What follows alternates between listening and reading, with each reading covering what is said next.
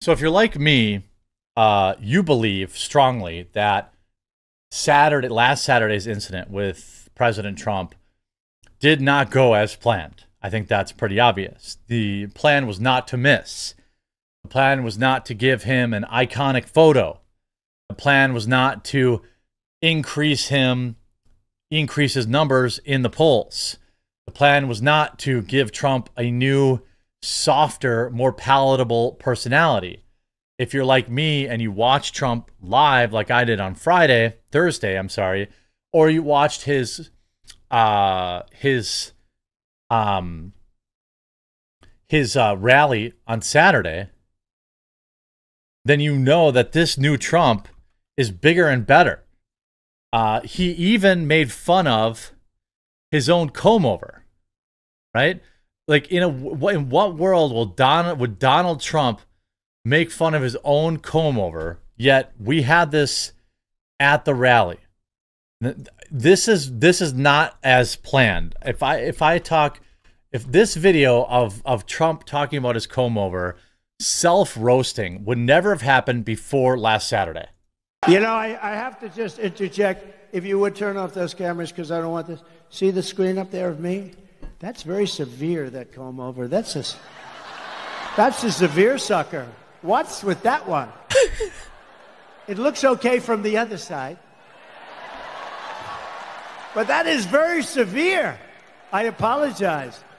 Man, I looked up there. I said, whoa. It's like total Trump, too, right? I looked up there. I said, whoa. Look at that. Wow. That's like a work of art. He's talking about his own comb over.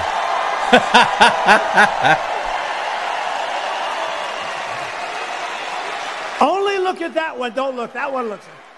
I mean, in what world? You know Trump is self-conscious about his hair, right? Like, a lot of guys get that way. Maybe they wear a hat all the time.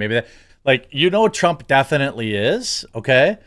And so the fact that, like, he's even, like, self-roasting, the fact that he's self-roasting tells you that this is a different Trump, right? They unleashed Trumpzilla, God Emperor Trump, by missing that day. And I think that obviously that did not go as planned, which is exactly why I believe that there will be, in my opinion, another attempt. Now, if we look at the way that things cascaded, okay? First, they tried to destroy his character, right? Then that failed. So then they tried to put him in jail. Then that failed. Basically, all of that's fallen apart. And when that failed, there was an attempt to remove him from this planet. Now, whoever you think was pulling the strings, let me just ask you this. And again, this is just me speculating. I don't have any evidence of any. This is just how I feel. If you're watching right now and you feel the same, leave a like on the video. I feel like if the same people who orchestrated the lawfare against Trump, right? All the, this ridiculous bending of the law, bending of everything in New York to get Trump on these ridiculous charges, in my opinion, I believe that those are the same people that pulled the strings to try to get him in Fulton County and the same people that tried to get him on the classified documents. That's my opinion. It's also my opinion that is the same people that tried to destroy his character for the past 8 years. And therefore, if we use Occam's razor, right? I love using Occam's razor. Wouldn't it at least be possible, perhaps even likely, that those same people would have also had some interest in what happened on the failed attempt of his life? Don't you think? I don't know this. I can't prove this. I'm not saying it's a fact. I'm not trying to spread misinformation. I don't know. But all I can tell you is what I feel.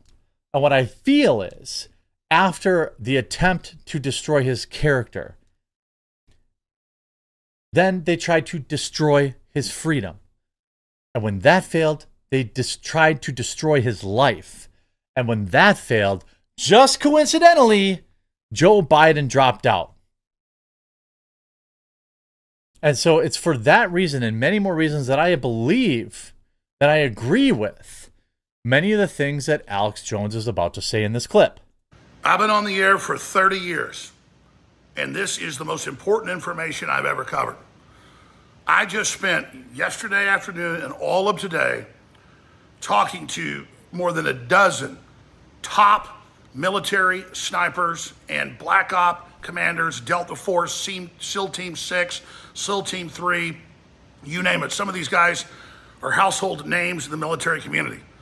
Many of them did not want to go on air. Some of them are coming on the air tonight in just an hour or so, 4 p.m. Central, and tomorrow morning.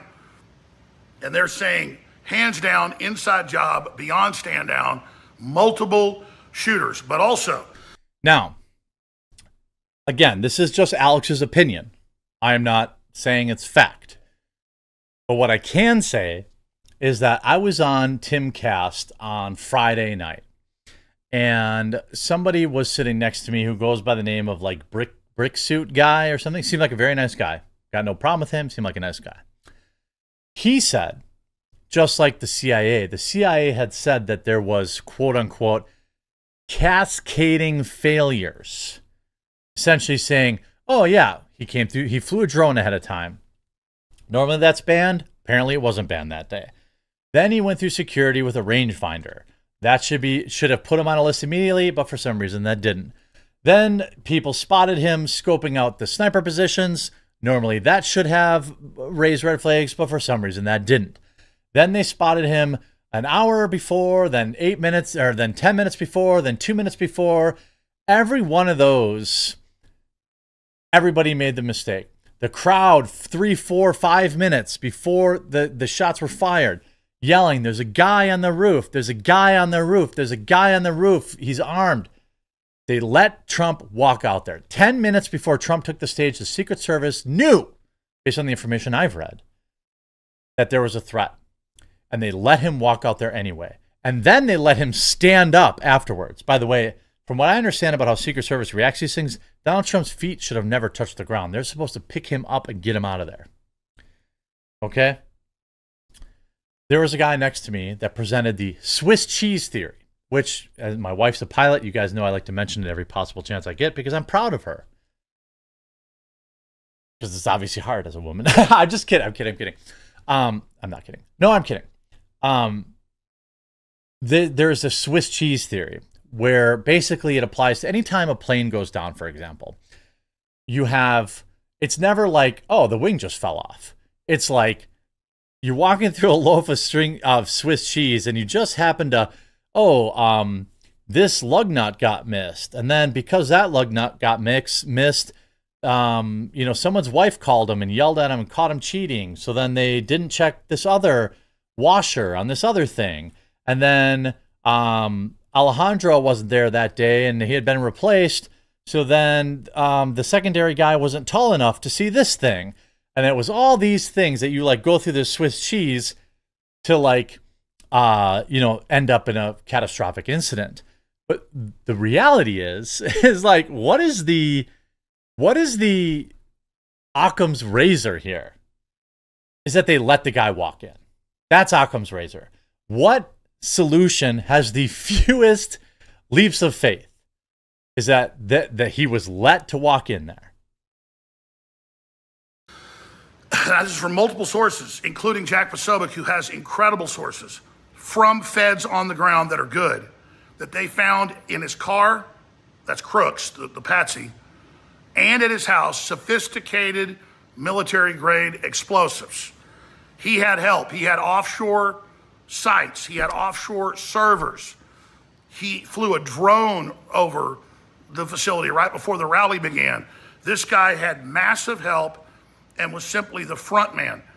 The acoustics with a whole bunch of engineers and others, and I talked to military that is looking at the acoustics, they agree, show that there was Crooks on the roof at 450 feet away, and right under him, the window where the other shooter was. and looking at the stands on how people were hit and Trump's head turned. Now, he's saying there is also a theory out there that there was a second person inside the building. Now, that one is more of a leap than the water tower, because inside the building was supposed to be law enforcement, unless law enforcement is being implicated here by Alex.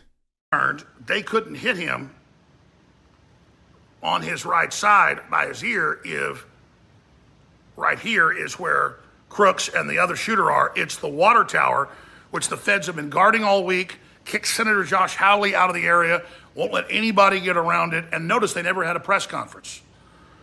Usually have a press conference that day, the next day. You hear about the gun, you hear about it all. They're totally silent on an AR-15, which the left says they want to ban. So I have talked to Army Special Operations, Delta Force, high-level SEALs, leaders, officers, you name it, and they concur with what I said 6, 7 days ago, 8 days ago. This was an inside job. Now, there's been a lot of ways that people put this, and this might be one of the best ways, because the Swiss cheese theory, where all the holes lining up and having a perfect hole through the loaf of Swiss cheese, this is perhaps a better way that I saw one of my viewers, Nuance Day, say.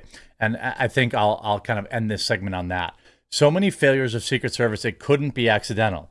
It has to be deliberate. Quote, it'd be like Michael Jordan in his prime missing 10 free throws in a row. It would be impossible. I'll leave you with that, and I hope and I pray for Donald Trump's safety, because the country needs it. And I think that I mean, I 100% believe Alex in that there will be another attempt on him. There's no doubt in my mind. Zip zero. It's not even close. There'll be another attempt on him. And you know, I hope that it will also be unsuccessful. But these days, it's very, very difficult to know.